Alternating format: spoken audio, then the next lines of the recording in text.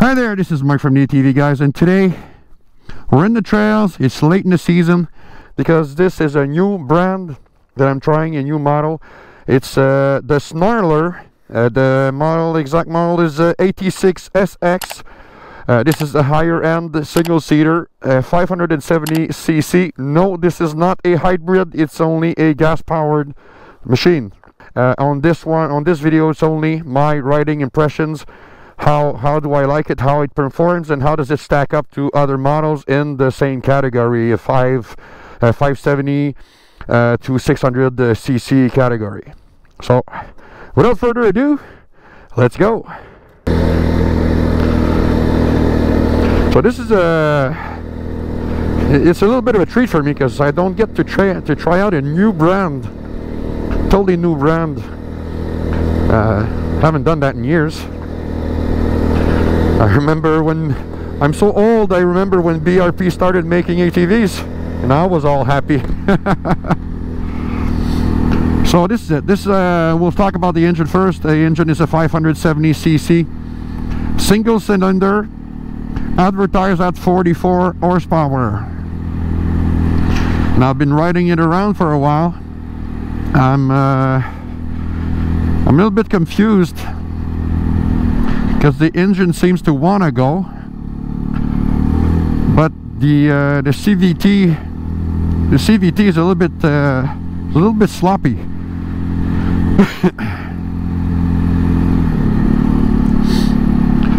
Yeah, it doesn't ramp up as much as I'd like it to. But when you slam on the power, it's good. It moves.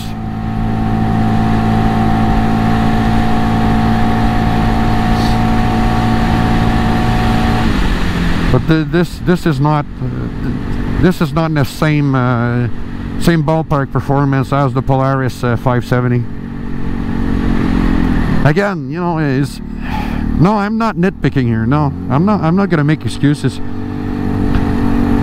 The power is decent. It's much more like the C-Force 600 from CF Moto, which is advertised at like 40 horsepower.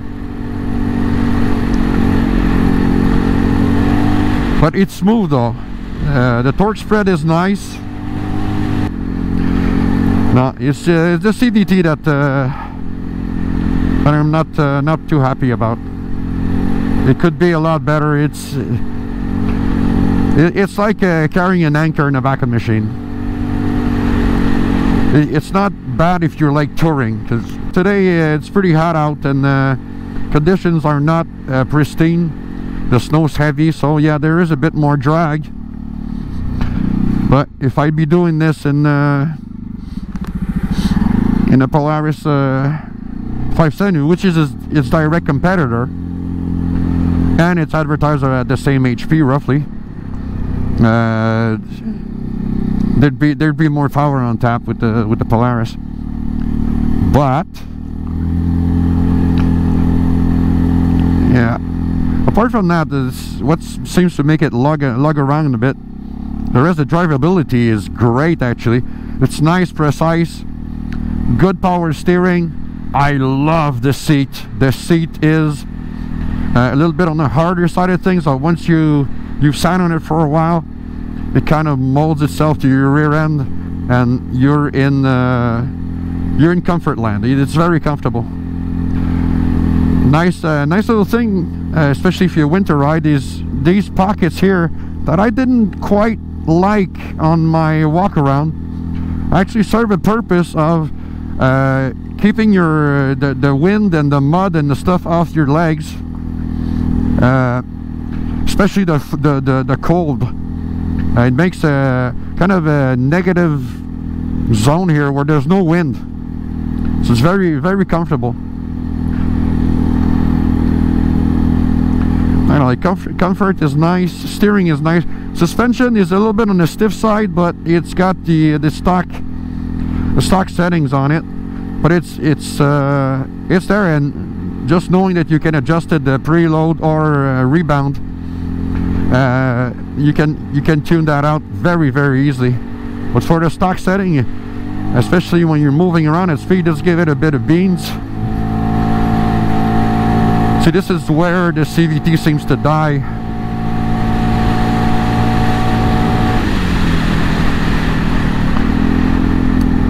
But the rest is it's a pretty sweet package.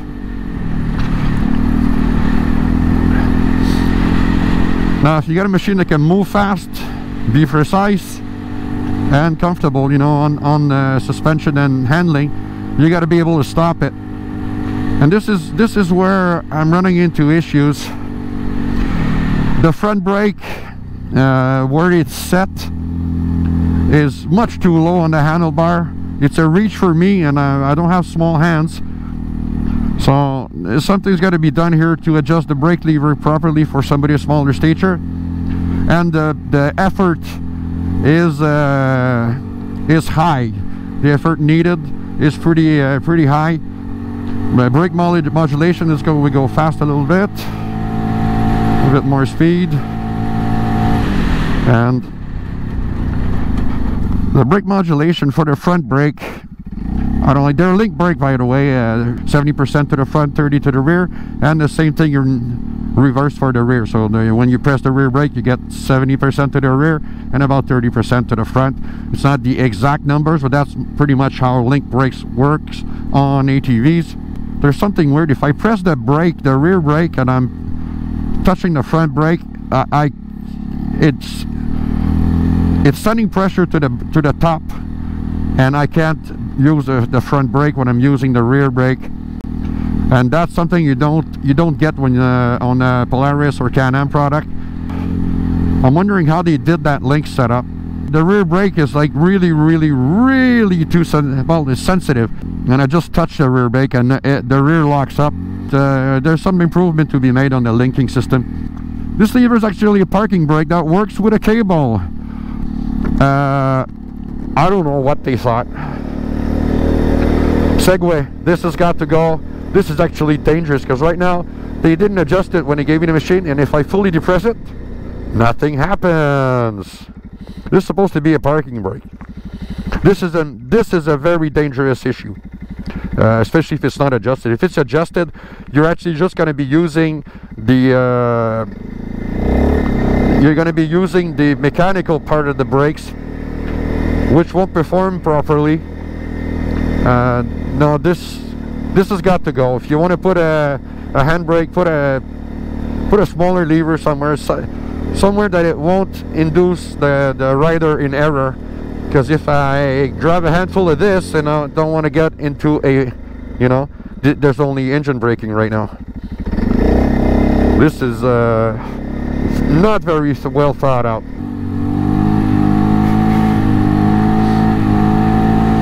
I'm surprised at the top speed. I haven't been able to reach more than 85 today, and it should be able to do more than that.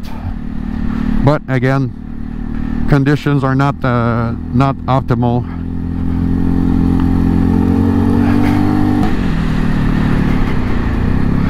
There's something to be said also of the tires. Tires are Wanda radials. They look like the big ones, you know, like a generic copy. It's a good tire. The only thing is the rubber compound is like plastic right now in this temperature, so you can feel it. You can get away with riding this thing in winter, no problem. It's just that, you know, there's much better rubber out there. But at least it's a radial, which makes it handle decently. You see, I didn't even hit 80 there. Another speed run. Let's see how it goes.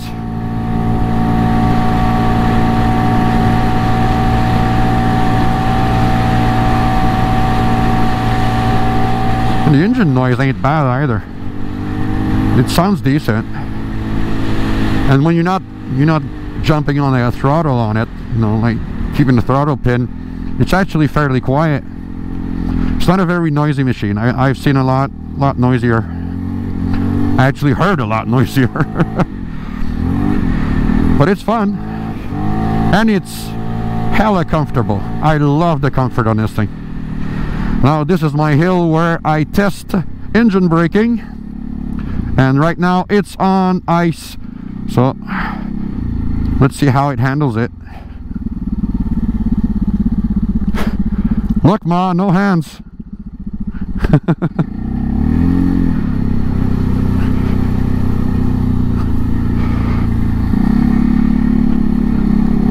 Pretty nice. It's pretty intrusive though. There's a lot of engine braking, which for the average trail guy, you know, or gal, it's gonna be actually a feature that you enjoy. So you don't have to slam on the brakes all the time. You just let go the throttle and you get engine braking. So this is another very steep hill, and it's icy today. Let's see how it fares.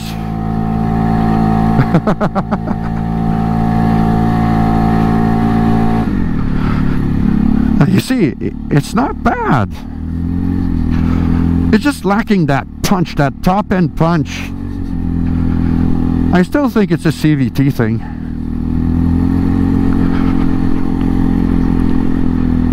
You know, you can, I kind of feel it like it's choked up, like it's corked. I want to uncork this thing and see what it can do. But that's a whole other video.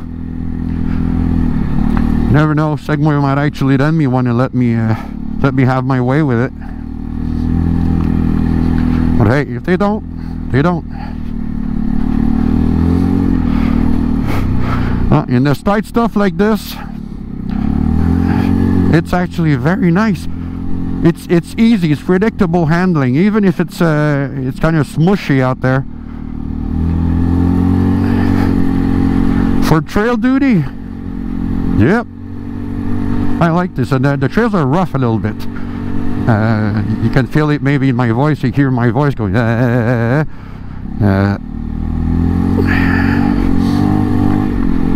No, this is a decent machine. It's just not at the level of the marketing hype. But again, I'll give you know, I won't be too hard on Segway. It's another offering, and it's not a rolling piece of crap. So that was the first hurdle. Just, you know, some companies took a long time to understand how this stuff works, and they almost got it right the first time. They got a lot of things right. It's just the power.